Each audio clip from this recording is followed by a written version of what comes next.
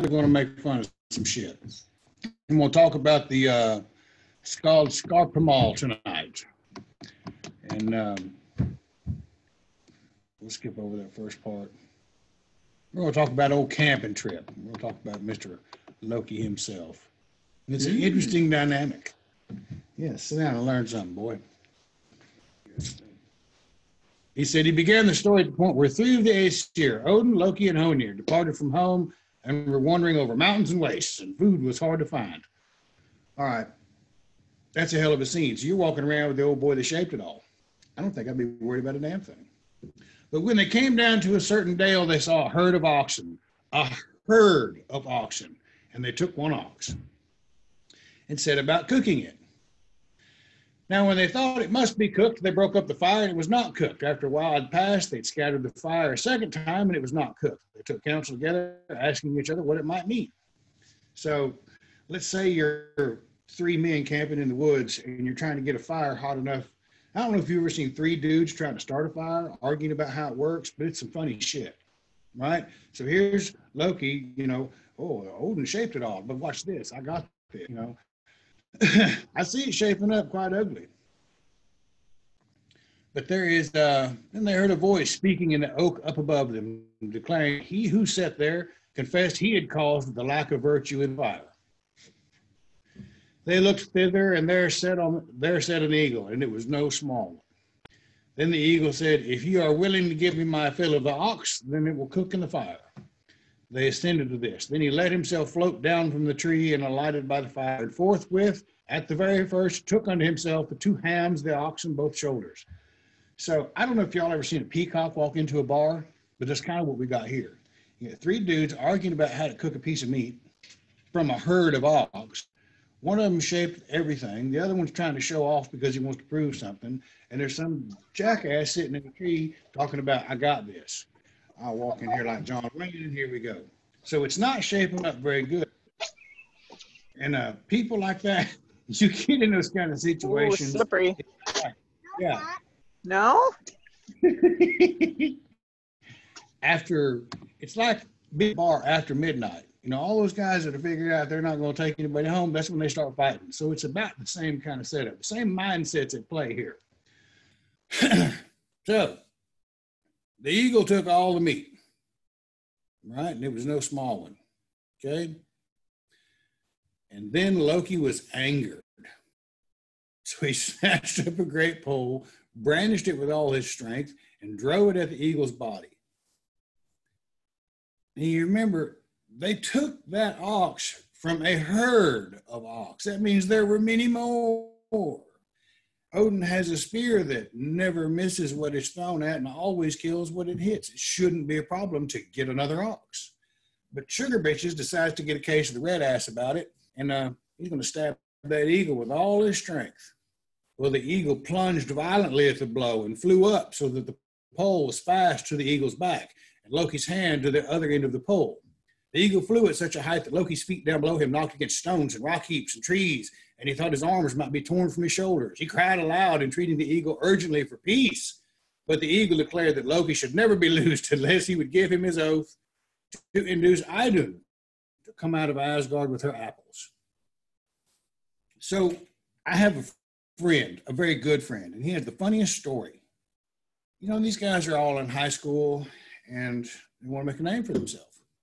Well, in high school, there's only one way to do it. You're going to get in a fight with somebody. You're going to have to stroke. You're going to have to hook it up, lock horns, do whatever you got. Well, this one friend hadn't been in one yet. And he with all his other buddies, they've been in fights. They all won. They all come out on top. They all got in there and bare knuckle brawled it out. That's what boys do in high school. Except for this one guy. Well, he was feeling the pressure of it. So he thought, you know what? I know exactly who I'm going to beat up. So he decided to pick on a mentally disabled kid. And I don't know what you know about mentally disabled teenagers, but they do not have a half gear. They come at you with that full-on retard strength, and they will hurt you. And so on the bus, this kid decides to make a name for himself by jumping on this mentally disabled boy. Well, this mentally disabled boy just loses it and begins to whip his ass. That's exactly what's happening here. Loki thought he was going to come out on top. I'll stab this eagle in the back. And the eagle's like, "Nuh-uh, I got something special for your ass." Now he's in trouble. Now he's got to make a deal.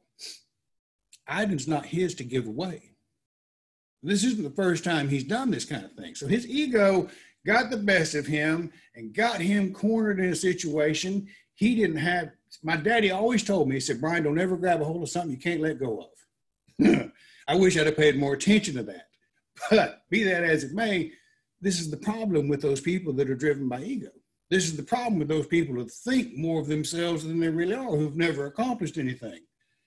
You're sitting here having trouble starting a fire in front of the dude that shaped the world, can't get this thing to cook. John Wayne shows up and shows everybody how to do it. Then he takes most of it for himself. That is all kinds of injury to the guy that thinks more of himself than he really is. It's just an ass whooping all the way around, a mental abuse. Now he's going to do anything he can to save face. See, the one old boy wants Idunn for himself and her apples, an apple of youth, to keep him young. Loki agrees to it. Well, she's not his to give away. But that doesn't really matter when you're protecting that image we create of ourselves. Now, it doesn't really matter. I'll save face, as it were. And that's what's going on here. And I see it happen a lot. I don't see it happen so much anymore because the people I hang out with are not of that character, which I'm very grateful for. But Loki assented, and being straight away loosed, went to his companions. Not for that time or any more things reported concerning their journey until they had come home. Well, nothing else recorded because everything we need to know about the mindset of that individual is right there. That's what I do here. All right, there we go. So everything we need to know about this tale has already been told. There's this interesting thing about how things are woven together.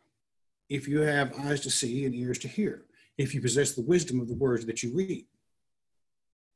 That comes from a mentor. That comes from someone that has greater wisdom than you, sharing with you, how might we best perceive this? What are we supposed to be learning? I mean, I've said it 1,000 times. A few people can tell me what the #1 New York Times bestseller was 10, 5, 15 years ago. This thing's still around. People are still reading it. Millions of people are still reading this book. Why? Because there's something in between those words that mean a heck of a lot more than just what we're reading here. Something resonates within us, something we can identify with, something we see, something that was about us. And if we possess a proper connection and insight, we might begin to see that I see some of that in me. And I do. I don't always like the answers I get when I begin to examine my motivations. Sometimes it's really, I'm like, I should be further along than that. No, not really. You're still just a dude. Who the fuck do you think you are? I mean, these are the kind of things we got to deal with. So Loki is going to make a deal with something. He's going to give something away that's not his. That is, there's no really other way to look at that. Perhaps you could call it narcissistic. I'm still learning about that. And Karen, I haven't forgot about our discussion. But there's aspects of that I see in people all around, bargaining for things that really aren't theirs to give away. But if they can talk about it in such a manner, they might seem more important in their eyes, gain a little esteem. It's that one-upsmanship. It's always somebody trying to top the other guy. It never comes out well. Okay?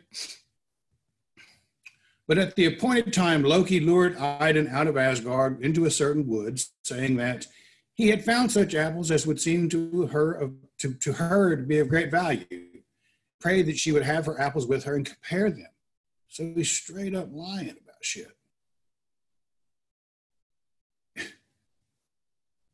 That's the interesting thing about the digital age.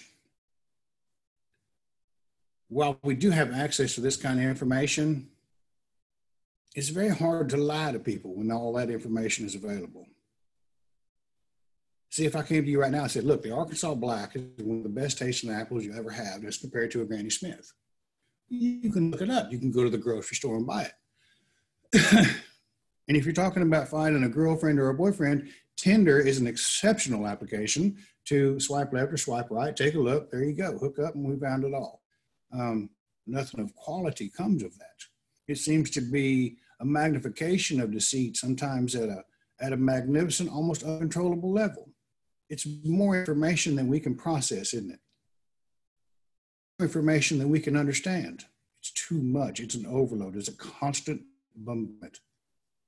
And yet here we are with a lifeline of a collection of words put to paper 1,000 years ago or so that are much older tales than that. Probably here to save our ass. So he lured her out into the woods.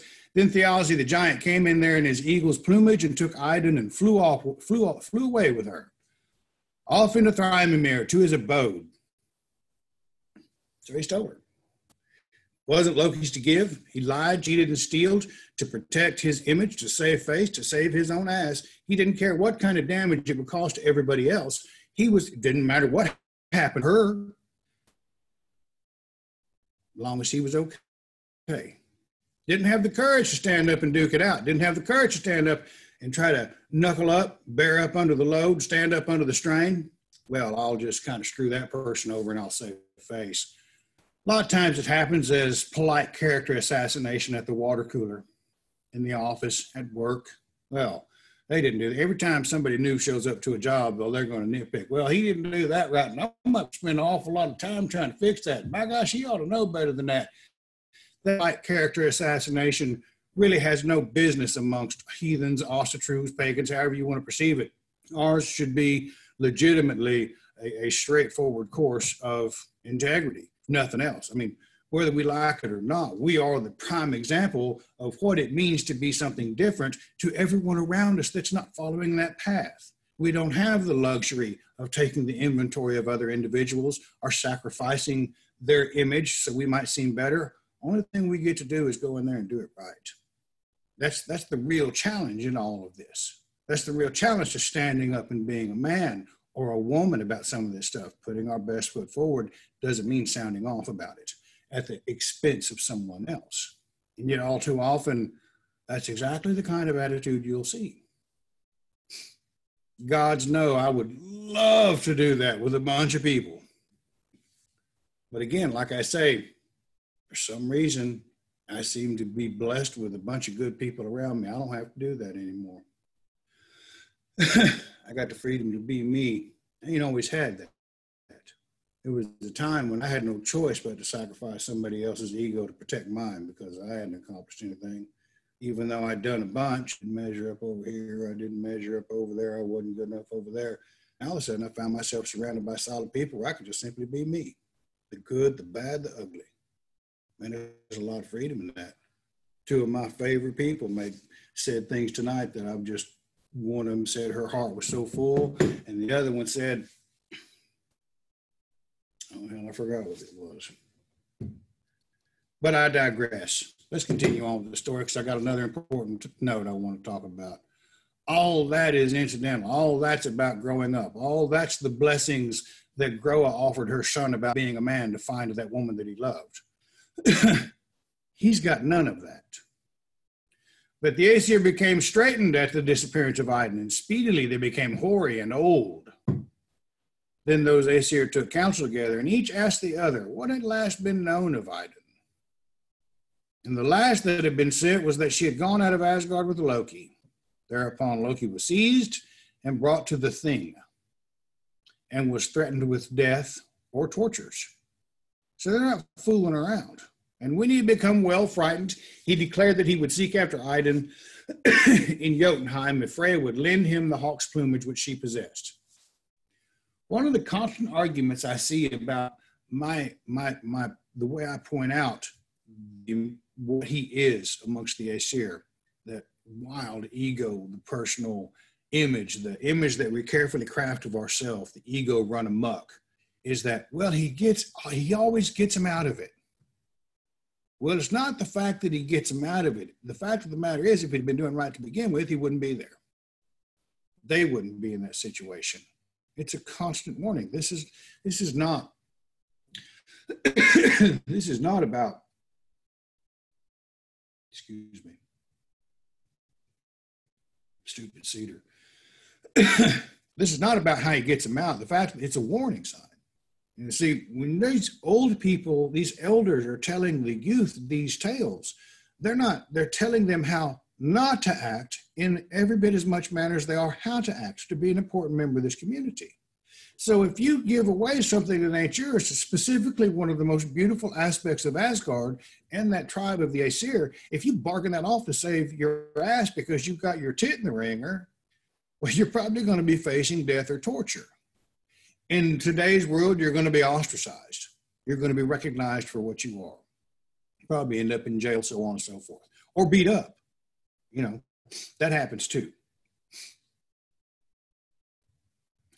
But we get to it. So now he's going to try to do it. Now, notice he doesn't have what it takes to get them out of that situation of his own. No matter how great he thinks he is, he ain't got what it takes as a man to go handle business. That's important to recognize. So he got his butt in the ringer. Now everybody's suffering because of his stupid mistake. And they're like, you're going to have to fix this. He got what it takes to fix it. And who's he have to ask? A woman. He's got to go to Freya, and he's got to borrow that hawk plumage. So if Freya would lend him the hawk's plumage, which she possessed, and when he got the hawk's plumage, he flew north into Jotunheim and came on a certain day to the home of Thjazi the giant. Thjazi had rowed out to sea, but Idunn was home alone. Loki turned her into the shape of a nut and grasped her in his claws and flew his utmost. That's a real important line. And I see that mistake commonly among men and women today. I've made it. Come across home, Thjazi had rowed out to sea, but Idunn was at home alone.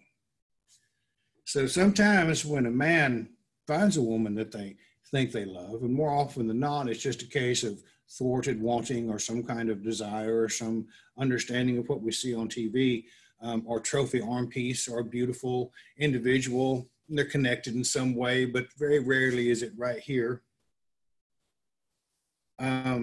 That sumbitch goes fishing. She's in a cage. Pretty bird to be seen and not heard. Or she might whistle or sing. She's in a cage. He goes fishing.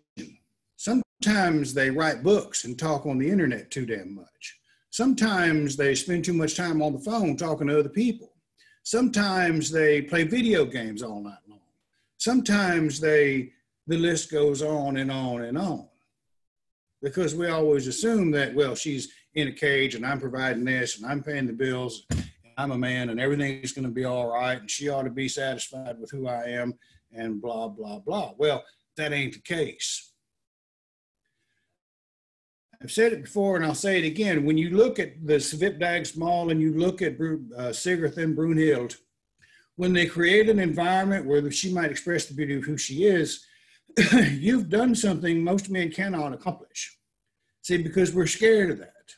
We don't know what that looks like. I have no idea what those feminine energies might appear at in my life. It's going to be wild and chaotic and out of control. If you look at the stories of Kali and Shiva, Kali's on a tear. She's like cutting off heads and wearing arms as a miniskirt and just generally raising hell. Shiva goes down. She is all of the natural forces of the fear of death and sex and violence and nature that a man can't hardly live in anymore. When Shiva gets in her way, that light meets that dark, and something amazing happens. It takes both of them. It takes both of them together for Shiva to ascend to what he's supposed to become and Kali to become what she's supposed to become. And the same thing happens throughout our lore too. Now, in a day and age when this was written, you have to remember that most marriages were an arranged affair. Most marriages were between families in a community or a tribe to make the family stronger.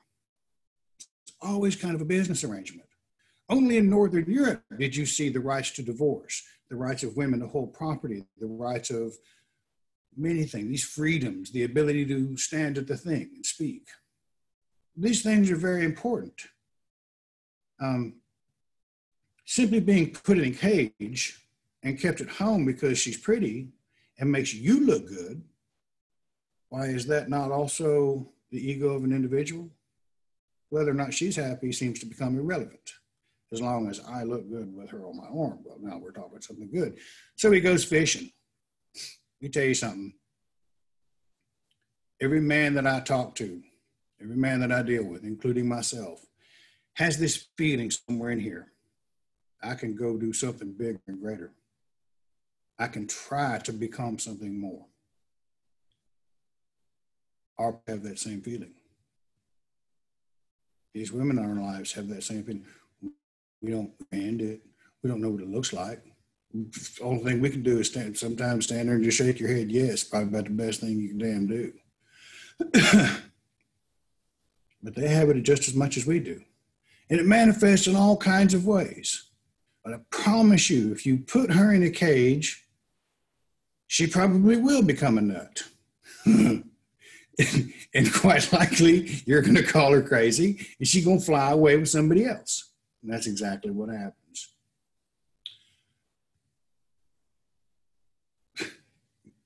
You know, that's kind of what sticks in my craw, though, is that little line written all that time ago when marriages were arranged and consorts were on the side and were an accepted thing, as long as it didn't interfere with the business arrangement of the world, still has relevance in today's day and age when we have the luxury and the freedom to cultivate intelligent philosophy, understanding of these spiritual principles in a very comfortable atmosphere, in a safe atmosphere. And we've squandered it. We've put so much baggage on the word love that it's almost impossible to use. What kind of future might that hold for our children? Once again, here's a lifeline. Once again, here's something to pull us out of a great void that I see so many of my friends hanging around in. A great big empty place because they've tried it again and again, and, well, I can't quite seem to figure it out. Maybe that's not in my future. Maybe I'm not. Maybe I'm just too dumb. Maybe I'm not woman enough. Maybe I'm not man enough. Because I promise you, you get in a tight enough situation with one of your partners, those exact words are going to come out. You ain't man enough, and you ain't woman enough, blah, blah, blah. Well, we have a one right here. You can't simply put something in a cage and then go fucking fishing and expect everything to be all right. It takes work, and it takes a real connection, and it takes a lot of other things that I'll probably talk about in the new book. But anyway, Loki turned her into the shape of a nut. Like I said, she went nuts and grasped her in his claws and flew his utmost. And she flew away with somebody else. Surprise, surprise, surprise. Now, when Thjazi came and missed Idunn, he took his eagle's plumage and flew after Loki, making a mighty rush of sound with his wings in flight. But when the Aesir saw how the hawk flew with the nut, where the eagle was flying, they went out below Asgard, bore burdens of plane shavings thither, and as soon as the hawk flew into the citadel, he swooped down close by the castle wall. Then the Aesir struck fire to the plane shavings. But the eagle could not stop himself when he missed the hawk. The feathers of the eagle caught fire, and straightway his flight ceased. Then when the Aesir were near at hand, and slew Thjazi, the giant within the gate of the Aesir, and that slaying is exceeding famous. It's always a struggle. When you get in the middle of something trying to protect your ego because some woman has wounded your pride or some man has wounded your womanly pride, it's usually a huge, dramatic bonfire of the vanities kind of shit that everybody gets to pay attention to and everybody's going to know about. And you'll see the drama all over social media. They did this and they did this. And there's this big laundry list of things about how wrong this was and how they're bad at this and bad at that. The eagle burning, huge bonfire, that's what how many times have you seen that on social media with people that we're roughly acquainted with? I don't know them from Adam, a lot of them. But by gosh, I know about their lives. I know what kind of person they are. And I will pass a judgment because I'm that kind of dick. Because I see it, because right here I got told not to do it. Right here, it says, don't do that. Don't do that. Better figure out another way. Here's a couple of other stories over here that kind of give some instructions. Let's try it like this and see what happens. And let's start by recognizing who we're dealing with, being present in this moment, being right here, right now. In that moment just before Odin died, when he sacrificed his ego, when he sacrificed himself to himself, in that moment before he died, he got to the song when he's at the moment of death, I should say, not before he died, but when he's at the moment of death, he hears the songs of his ancestors. He finds the keys to the universe. He rids himself of the ego and becomes worthy of being Frigga's husband, that great weaver of just about everything we see. I don't care if you consider it an illusion or not, it's all woven together just like a fine tapestry, albeit with energy. Isn't it amazing what Frigga really is? Not someone for Odin to fool around with. His equal and opposing, complementing opposite. There's something neat to be found in that. You see it in Balder and Nanna. Whatever they taught Balder and Nanna, when they died, she went with him. Something very beautiful in that sacrifice. Some healthy connection, some well-rounded individual who inspired someone else enough compassion and love and all that. That's what we want to strive for. Not this egotistical dive bombing into the fire, burning of the ego because, well, I was cyber. All that nonsense can be translated into things we see today. Our opportunity to ensure that our children don't have to go through this same kind of nonsense that we did at my age is rapidly escaping, right? So I got one little girl. I got a little boy. I got a boy too. I got a grandson. How do I teach them not to be like that? I've got these ancient tales. And they don't sound like a great story, don't they? But the point can be made because it's still being made to all of us today. Now, Skadhi, Thjazi, took helm and all weapons of war and proceeded to Asgard to her father. The Aesir, however, offered her reconciliation and atonement. So, when some of your people, you can't always just gear up for war and go after them.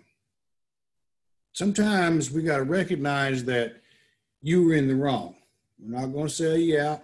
We're not going to outlaw you. But now we've got to make atonement on this. Now we've got to make it right. Notice they didn't say, I'm sorry. They did something.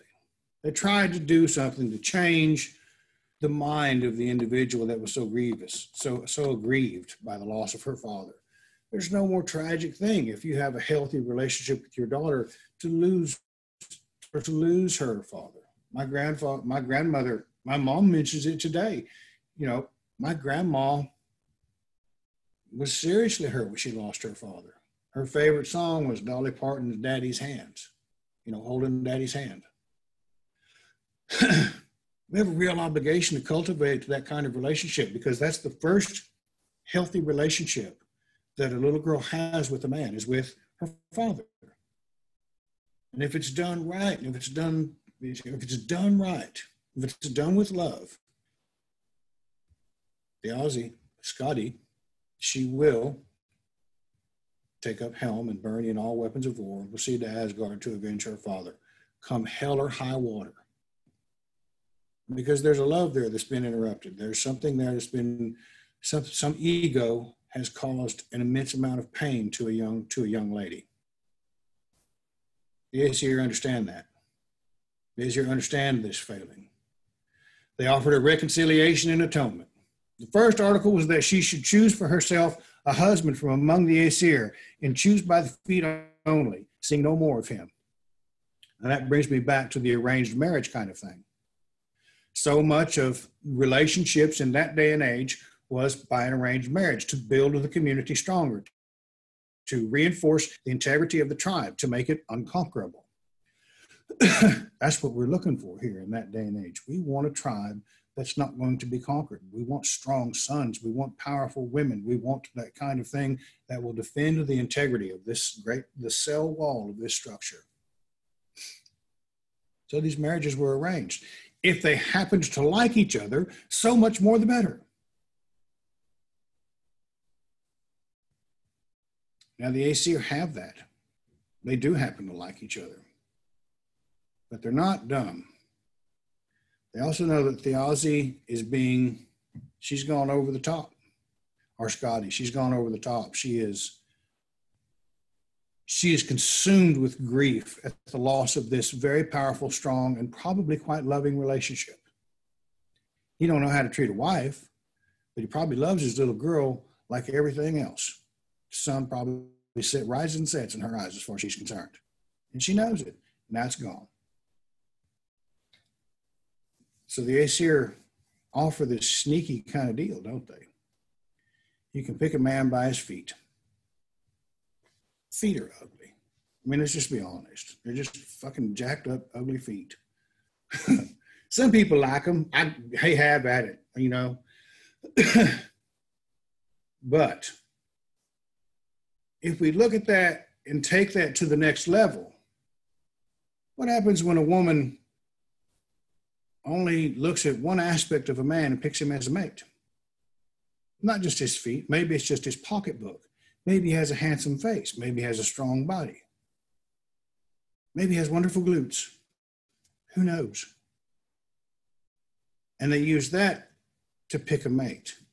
Now, what chance of success do we have at that? See, because we're not getting into these relationships in this day and age to build stronger communities or tribes. Well, now all of a sudden we have freedom and comfort and luxury to build these relationships because of love. And somehow, like I said earlier, we've managed to put so much baggage with that damn term, it's almost impossible to do. What's it look like? What do you want from me? But to pick an individual on just one aspect of their being is a certain recipe for failure. That's just one aspect of this relationship. So she goes and she looks at the feet. She saw the feet of one man passing fair and said, I choose this one. And Balder, little can be lovely. So Balder must have a hangnail or fucked up toe or some shit like that. It's good to know that he's not all the way perfect. I mean, he does have to travel through hell to figure out how to become what he's supposed to become. I mean, that ain't no easy task. He's going to make some sacrifice. But all that sand on the beach, well, it's going to have some, just like a nice sand scrub. Pretty feet, just shining all the time, like a surfer. But that was Njord of Noatan. So she wanted Balder. She got Njord. That puts her in a real interesting position. So this goddess of the snow-capped mountains is now engaged to the Lord of the Sea, whose children literally represent abundance, prosperity, love, and everything else good and healthy that men could aspire or want. That's his children. That's his progeny. He himself, it says, controls fire and water. Well, my goodness, what kind of individual must he be? That must rival Odin himself to be able to stand in the middle of the void of Ginnungagap and manipulate the fire and the ice into something. His realm is the sea. Odin is the dry land. Odin chooses to have his great feast in the sea, where there's this great, wonderful abundance of life. Whales and octopuses and things that glow in the dark and have amazing senses and live to 400 years old, and all of this abundance. You know, if you lived by the sea and could catch a fish, you'd never go hungry. If you could kill a whale, you'd have fuel and food and tools and implements. You could build a shelter. Imagine what one whale does for a small village. It's an amazing place. It's a realm we can't hardly begin to understand, and yet some of the greatest expressions of life, of the energy of life, find their most magnificent aspects in the sea. That's another thing. I think I gave another video on that. I know I've written about it extensively, but it captures my imagination every time I see it. So this goddess of the mountaintop, above the tree-lined, snow-covered mountain, what happens to that snow in spring? It forms a river and flows to the sea, where it evaporates, rises into the sky amongst the Aesir, and falls as snow on the mountain. It's a part of a cycle. It may be a simplistic expression of the understanding of how nature worked, the movement of water through our atmosphere. There's far more water on this planet than there is dry land. So we have an important connection there to be made. But she had this article also in her bond of reconciliation. Now, this is a bond of reconciliation. This is not some fancy apology. This is not payment of weregild or some other. This is a bond of reconciliation. One of our tribe has done wrong. We're going to do this to make right. So in their wisdom, we'd look at it first to say, well, that's just sneaky. But if she can grow and Njord can grow, well, imagine what their child might look like. Because his first two are some of the greatest ideas of abundance that we worship. And I say worship, that we make offering to. Frey and Freya. What does their progeny look like? But we got to get to that point first, don't we? So I'll quit running my mouth. Okay, that the Aesir must do a thing she thought that they would not be able to accomplish, and that is to make her laugh. Then Loki did this. He tied a cord to the beard of a goat, and the other end being around his own genitals, and each gave way in turn, and each of the two screeched loudly. Then Loki let himself fall onto Skadi's knee, and she laughed. Thereupon reconciliation was made with her on the part of the Aesir. It is so said that Odin did this by way of atonement to Skadi. He took Thjazi's eyes and cast them up into the heavens and made of them two stars. Her father will always be watching. What a beautiful thing to do. But if we go back to the first of that story where Loki's trying to prove how much of a man he is, because this guy seemed to have robbed him out of all that meat, and he took more than he abused his privileges of hospitality as a guest and all that nonsense, and he thought he would stab him in the back, and he traded something off that wasn't his, and his ego got out of the way and ran out of control. Well, now Mr. Egotistical himself has a goat tied to his nutsack, and a woman laughed at him. Now, I don't care who you are. If some woman titters when she looks down there, it's going to be a bad day. That's just the way it is. It's going to be bad. Probably just going to walk away and keep on just next. So Mr. Ego himself got giggled at when he had a goat tied to his sack.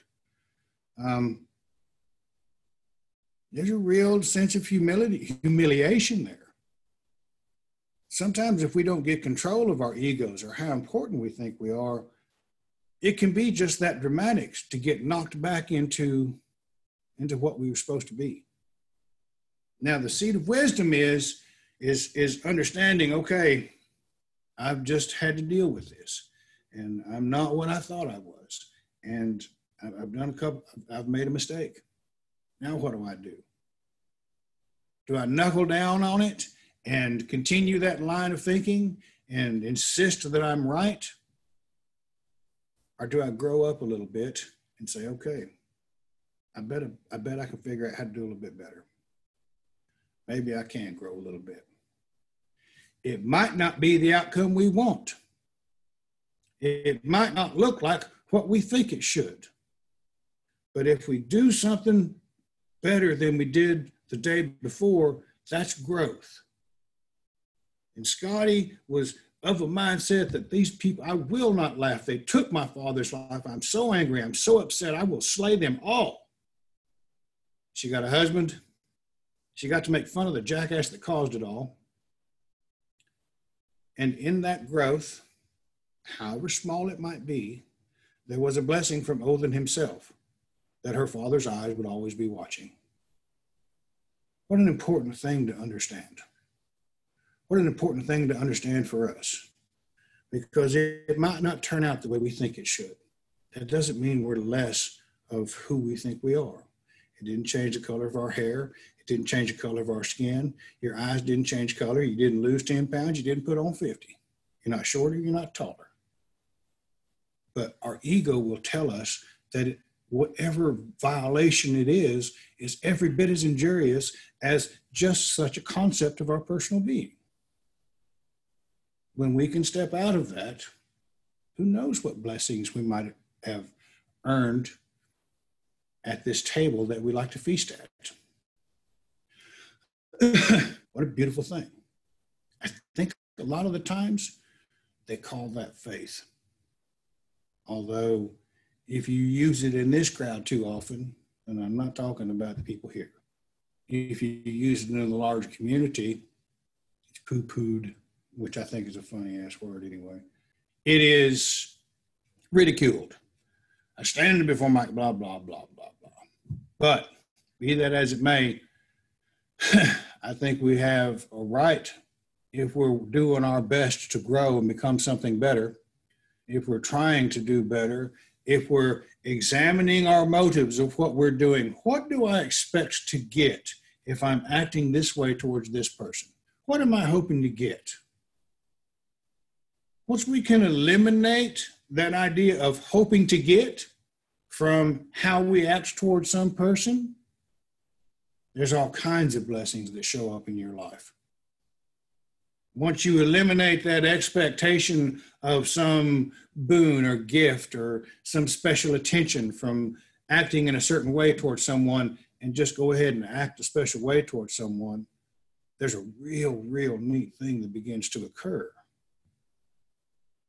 And it takes courage. Because they still might laugh at you. They still might ridicule you. They still may think you're a creep.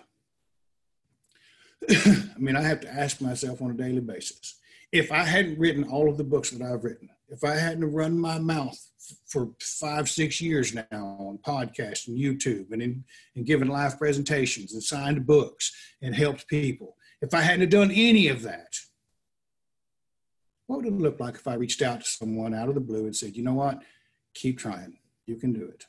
If you need my help, just call. Would I get that same kind of attention? Flip a coin. Flip a coin. So I do understand the challenge of what I'm trying to suggest to people. I do understand the difficulty in it. But perhaps we should keep it simple and just start with ourselves. And for myself, I got to look at what I'm trying to do and make sure that I'm not doing something to build up my ego instead of build up something that might do somebody some good in the world. Maybe somebody will take something that I've written. They don't ever, if they've never mentioned my name, if they never say a word about where it comes from, and they take it and they go and they become president, or they go become a Supreme Court justice, or they become a New York Times bestseller, or maybe they just have a happy family. Why should I expect anything out of that? I didn't do any of that work. But I do hope that that is the result of everything I'm trying to do, that we do have that kind of success. I don't give a fuck if I'm right. I'd like to see people be happy. And right now, I look around at my friends and people that I love, and I see some very beautiful people that are dealing with some pain that I find myself short of the tools necessary to help them make it through. I asked about how to get in touch with Mike Tyson the other day because he had an interview with Sugar Ray Leonard. I don't know Mike Tyson from Adam, but I do recognize an individual in pain. And what I recognize is an individual that is using the wrong set of tools to try to deal with a situation that nobody is telling him how to deal with. Nobody's sharing with him, hey, it's a different playground. You're not in the ring. You're over here on the golf course. Use a driver instead of a wedge. You know, you don't need a towel out here, blah, blah, blah. It's that kind of shit. For every stage of our life, these stories in the prose and the poetic edda, whether you like them or not, is what we have to help us negotiate these stages of life. And the situations that arise in each one of them, including being able to handle loss and love and putting ourselves in the right frame of mind to be able to handle it in a healthy manner. It's not enlightenment. It's not nirvana. It's, in this day and age, shit, it might simply be just learning how to be a decent human being to someone else. That changes the world, people. That literally changes the world. But it all starts with me examining my motivations. Why would I stab that eagle in the back? Well, maybe I wasn't important in front of Odin. Well, I am not Odin. Why would I make a bargain with someone else's wife? See, there's a special place in hell for the deceivers of men's wives. Their hearts and souls are gnawed upon by Nidhogg in a pit of serpents. The deceivers of men's wives, the murderers, the adult, all that nonsense, the oath breakers. If I examine my expectations, I come out with a very healthy way to look at how I interact with individuals. I also find myself with enough freedom to tell someone how much I care about them without them being terrified that I expect something from them. And that is a real secret. That's a real powerful thing.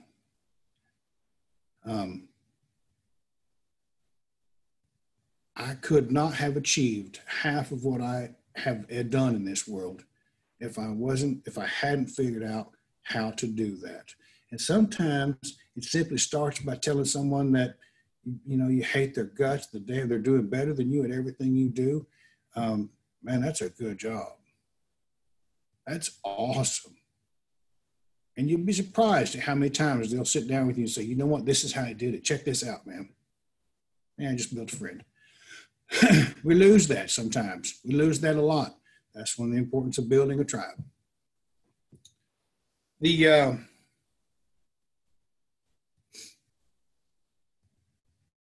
I think that's about all I got, because from here it goes into poesy and a bunch of other things that are every bit as important. But it is about how to communicate. Speech or word or talk of these giants is a mouthful of gold. Yeah.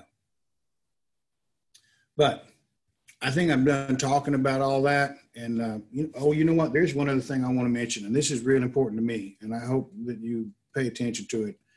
There is a young lady here in Tulsa who is a fan of mine, who's read my books, and she is, if I can do it without getting choked up, we'll do it.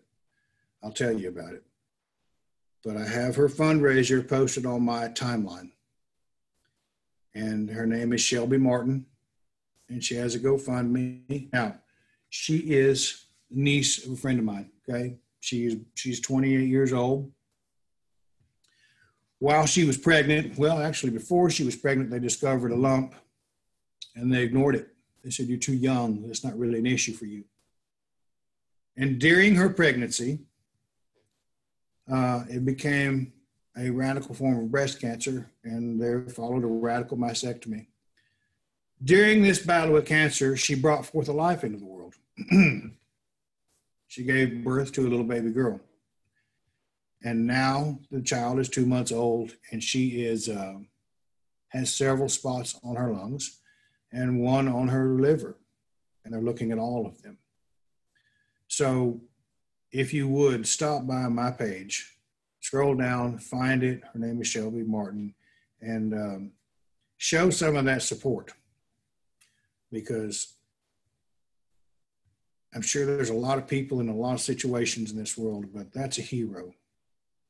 To be fighting cancer, to be fighting breast cancer, the very symbol of femininity and so much of what we perceive, and to bring a life into the world in the middle of that, that's double tough by any standard of measurement. So if you would, and if you can, go give her a little bit of love. Anybody, that's it for me for tonight. Does anybody have any questions or anything they want to talk about? I'm happy to help anybody out that wants to talk tonight while I drink my fucking Red Bull. Thanks, Bryan. You're welcome. Oh, I see you joined. I've been on here since about 8:04. I wasn't paying attention. I just running it to mouth. You know how I get. Nah. Don't make me laugh too hard. It makes me cough, and then I can't stop. I don't want to do that. Be like Mick Jagger singing, stand back, he's fucking talking. You want me to spread the coronavirus? That old crony virus, that bunch of nonsense. Yeah, it's been an interesting day. Well, what, do you got the coronavirus? Did you get stuck with it, Melissa? Well, fine, don't answer me. Yeah, probably not. You got frozen there. We missed you. I was asking if you got the coronavirus. It feels like I got the coronavirus. I thought I was going to die yesterday. My fucking ribs hurt so bad from coughing, I can't take it. Damn, Jeff sneezed 24 times in a row the other day. Jesus. I know, right? He's probably allergic to you. No, that's just bullshit, but I got some of that too.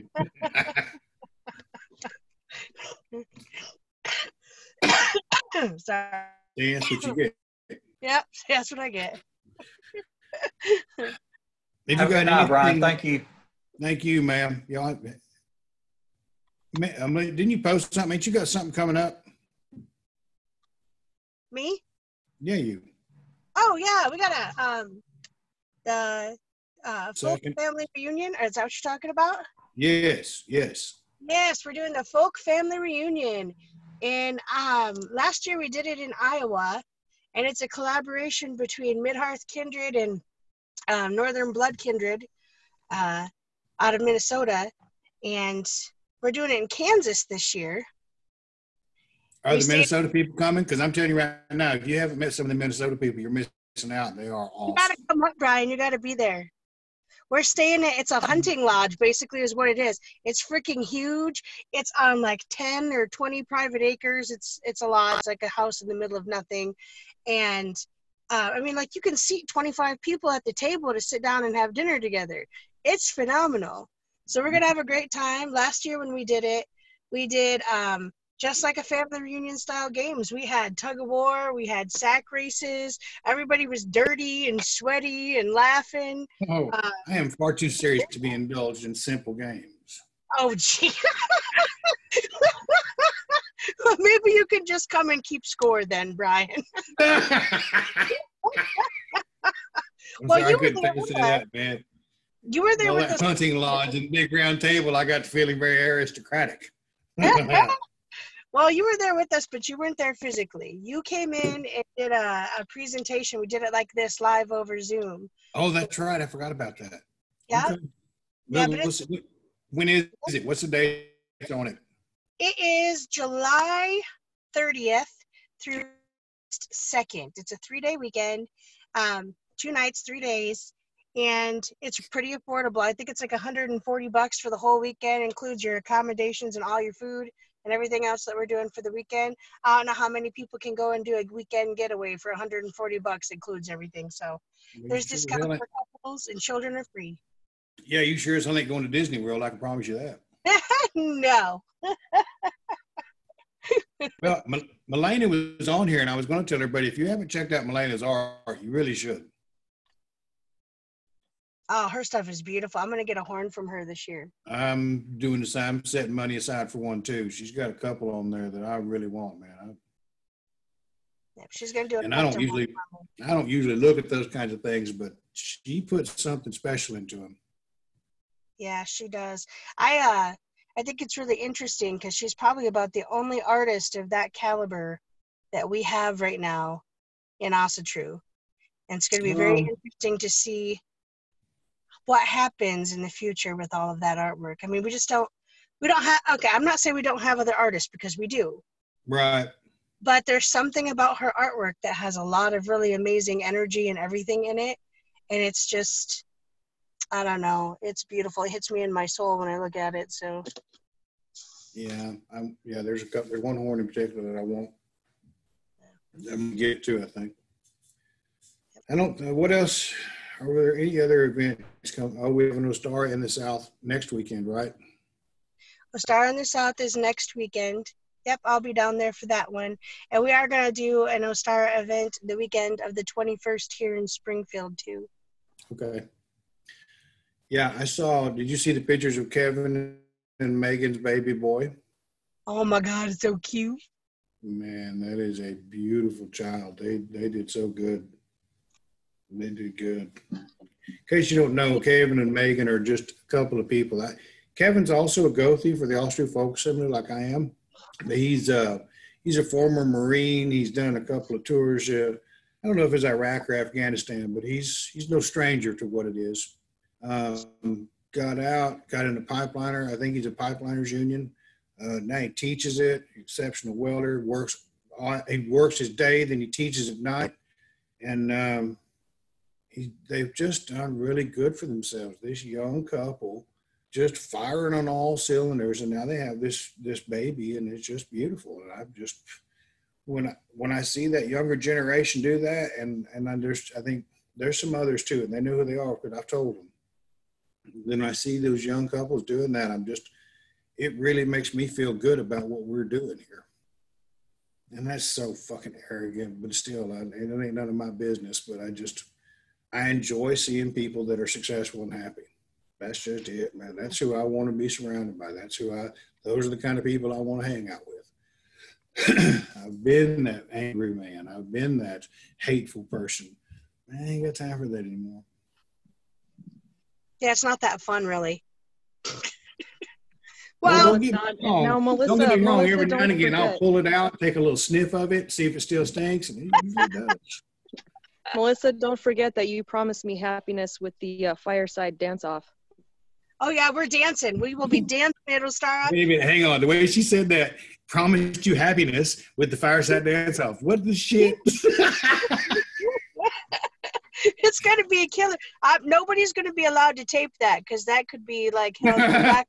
Hey, you did me. That's a no funny talk. Anna Mae said she'll join us. She's down. Yep, us three are going to have the fireside dance-off. It's going to be amazing.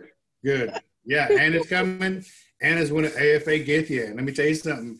She's a fantastic woman. She's awesome. She's just impressive. And she don't say a whole lot, but when she says something, it's like, boom, there's a ton of bricks on your head, motherfucker. And I love her to death. Me too. She's great. We're going to have a lot of fun next weekend, so I'm looking forward to it. I've been sick all this week, and I missed a whole fucking week's worth of work, and I'm like, I'm just going to borrow from the rainy day fund, and I'm going to go anyway. Yeah, I missed a whole week's work when I went to the hospital for my blood pressure, and that wasn't very fun.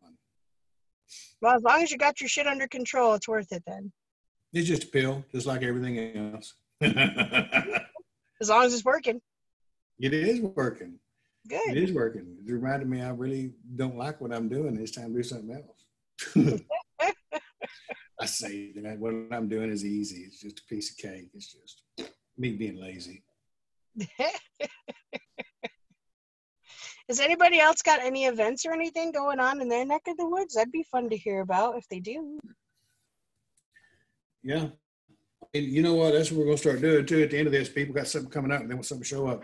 We're going to throw it out there and let people know. Awesome. Yeah. Okay. Well, I'm going to shut this bad boy down so I can process this recording and get it posted. Because it's time to put Scarlett to bed. Thanks, Bryan. You have a good night. All right. You have a good. And you know what? Thank you very much for posting that for me the other day. I really appreciate that. Oh, you're most welcome. You deserve that. I appreciate you doing what you're doing. You know, I don't know if people realize how much of a, you know, for somebody to stay committed and do that every week at the same time and to come up with what needs to be said, it's not that easy. That's a commitment. And I appreciate it. I respect that. And to figure out how to pass a digital hat. Yeah. Y'all have a good night. All right. Can you hear me? I hear you. All righty. I think my sound went off. All right. All right. Oh, you took control of it. Oh, I did. Yeah, because you had some background noise, and I was going to fix it for you while you were talking.